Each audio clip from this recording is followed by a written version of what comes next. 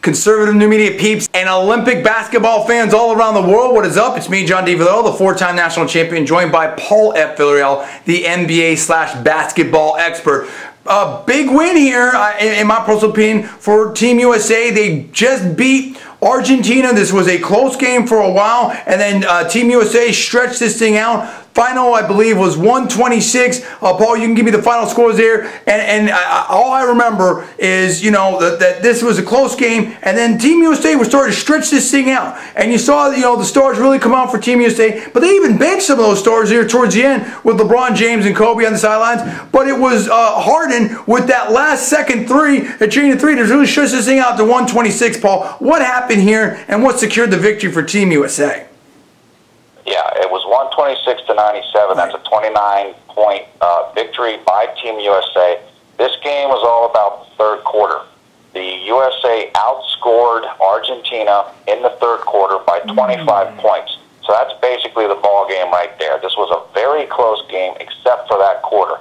What happened in that quarter was that the USA got real hot in terms of shooting, particularly from the three-point range. And Argentina in that quarter couldn't hit anything. So it was basically LeBron James and Kevin Durant that did the real damage for Team USA in that quarter. Kevin Durant had 17 points in the third quarter, 5 three-pointers. He simply couldn't miss. Everything he threw up was going in.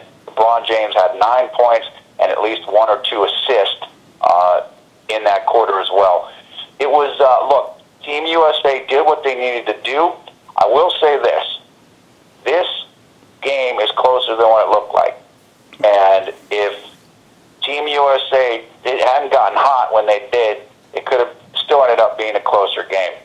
This is almost like it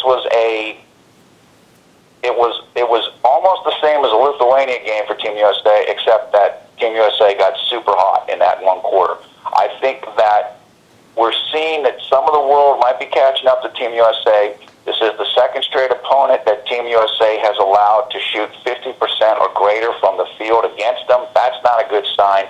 But all credit to Team USA. When they had to step up, they did, and they got an important victory today. But there's still some signs there that if you're a Team USA basketball fan, you've got to be a little concerned. Now look, you know, Team USA, we won't put it in perspective. They're 5-0, no doubt about it. But they play Australia next, and you know, hats off to Manu Ginobili and that, you know, Argentinian team. I think like what we're saying right there, I think we're seeing some great play from teams all over the world, and I think that, you know, it's going to take Team USA's best to continue to win and secure the gold medal. My personal opinion. First of all, my personal opinion, only knowledge and facts, not cast this person, all for entertainment purposes. Only please check disclaimers.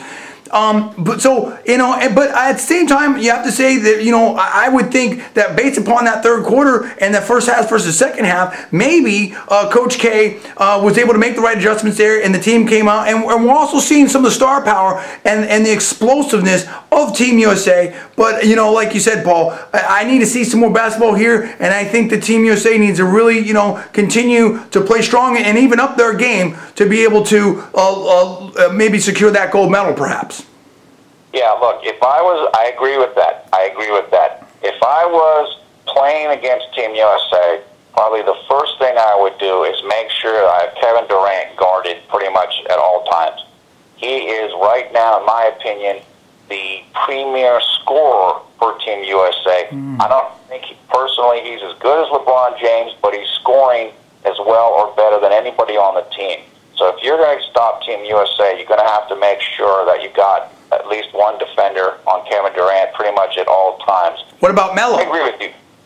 Yeah, Melo certainly, he has that 39-point game. There's no question about that. He was a little more held down in this game. He only had 5 points on 1 of 6 field goals.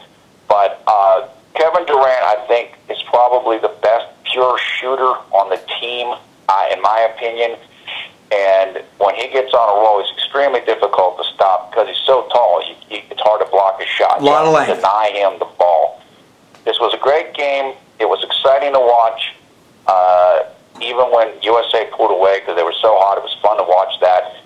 I'm I'm looking forward to Team USA versus Australia. Oh. We'll see what happens. Hey, there's a lot to talk about here, and I want to hear from all the fans around the world. What do you basketball fans think about this? Do you agree with us? Do you disagree with us? Also, looking forward, what do you have to say about this? Australian team versus USA team here, and that game coming up. Australia versus the US, that's coming up next. Speak on all of it. We want to hear from you right now. Comments below. Please subscribe above. I'm John D. Villarreal, the 4-time national champion. That is Paul F. Villarreal, the NBA/basketball expert. We are conservative media. Please rate this video up. Also, please post to your social networking sites. Thanks so much for watching. We'll see you next time.